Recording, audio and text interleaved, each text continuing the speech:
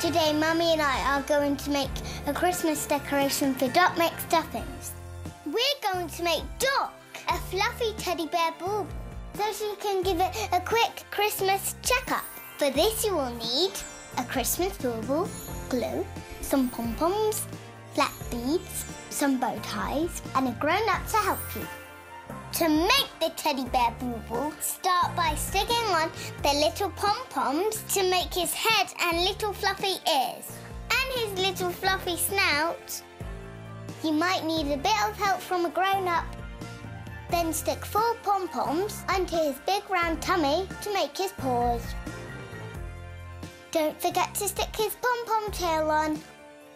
All bears need a little fluffy tail to wiggle around. Make sure he can see by sticking on his black shiny eyes. Now he can see all the Christmassy fun things. And then his little snuffly nose so he can smell all the yummy Christmassy smells. Tie the ribbon into a bow to make his bow tie. This is a little bit fiddly, so you might need some grown-up fingers to help you. And there! Teddy Bear Bauble is ready to hang on the tree.